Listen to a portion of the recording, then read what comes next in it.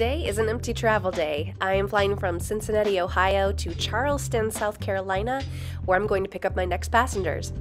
Cincinnati has a sense of humor, if you didn't know, and they also have a lot of history, which you can see displayed here at the airport. I'm gonna get myself some breakfast, and I'll see you on the other side.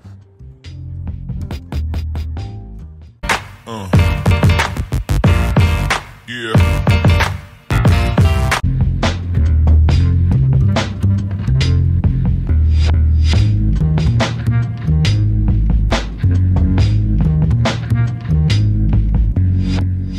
This will be my first time flying into the Charleston airport, and wow, it is beautiful from the sky, and they have a military Air Force base here.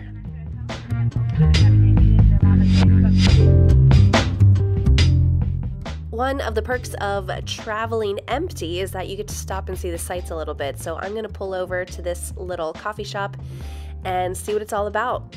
It was jam-packed full of canned fruits and vegetables.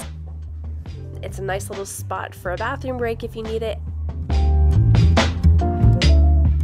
And I also got this beautiful little cappuccino, and they put one small pump of pumpkin spice in there. It was perfect.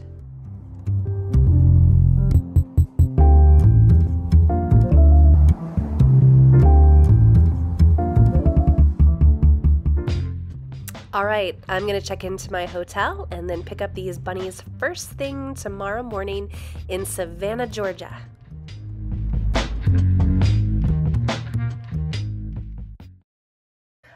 Let's go pick up my next furry friends today.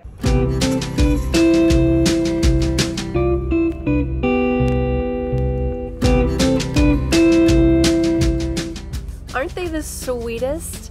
I travel for this breeder quite often. They come from a breeder in South Carolina called Lavender Lops, and she always loads me up with lots of goodies for our trip and their paperwork.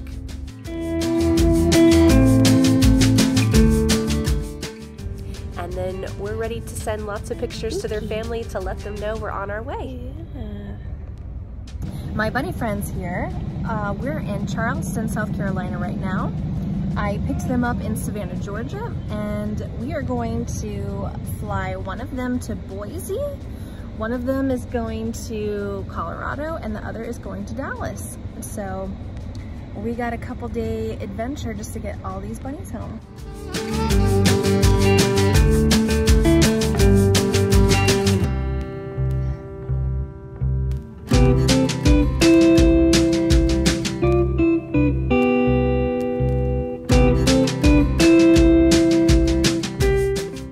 We can help tell these bunnies apart because they have their names written inside their ears. Usually their markings will also be an indicator which bunny belongs to which owner. I picked up these packing cubes from TJ Maxx, and they just helped me pack all of the bunny hay and food and their bedding. That way I can easily put it into my backpack or my suitcase as we travel.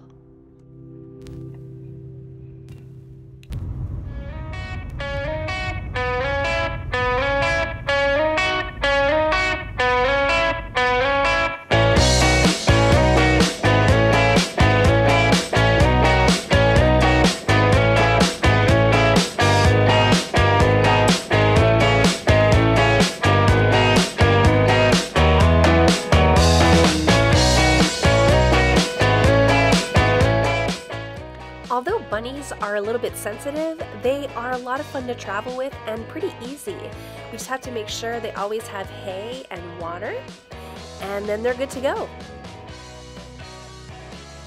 Bunnies can fly on Alaska Airlines, Frontier, and Spirit. So that's why we had to drive a little bit to the Charleston airport in order to find the best flights today.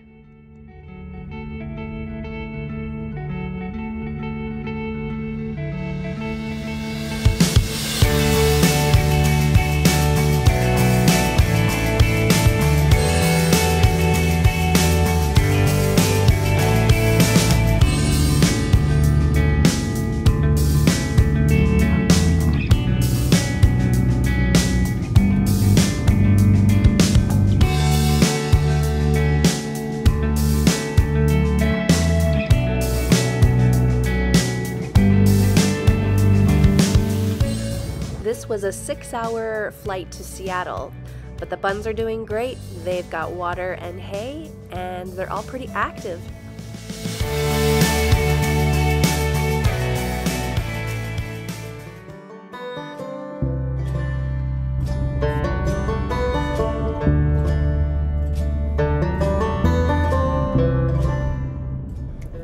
Loves, loves. When you are driving cross country, Love's has the best coffee. And if you bring your own mug, it's usually free. Although I don't have mine because I flew here, so. Ooh, that's hot. So I have 2 bunnies left. We delivered this sweet little bun in Boise, Idaho late last night, and I picked up a rental car. Now I've got 2 other bunnies. We're driving one to Grand Junction, Colorado today, and then we'll drive to Denver and fly the last one to Dallas.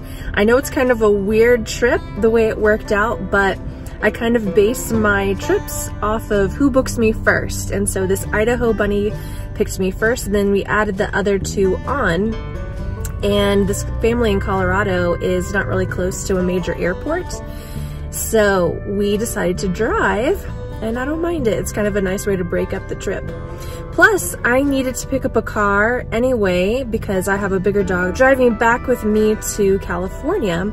And Boise just happened to have a lot of rental cars that they allow one-way rentals for. So it's a fun Tetris game, figuring out the logistics of how to get from here to there to here to there.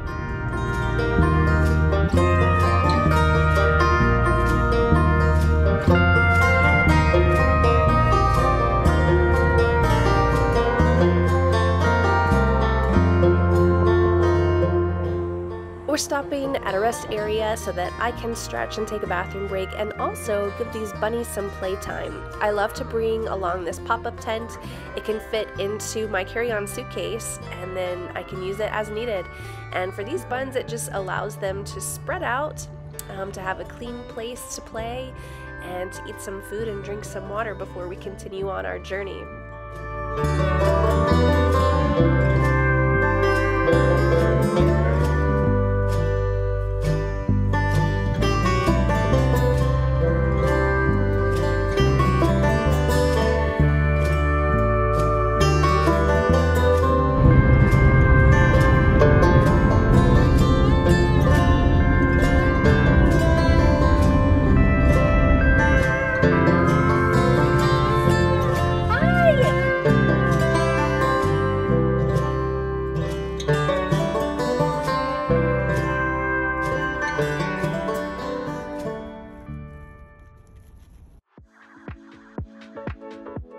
Let's go to the Denver airport this morning. They must have known we were coming and saved us a spot. These are the security lines on the north wing, and they always look really full, but they move pretty quickly. I've never spent more than 10 minutes inside of the TSA pre-check lines.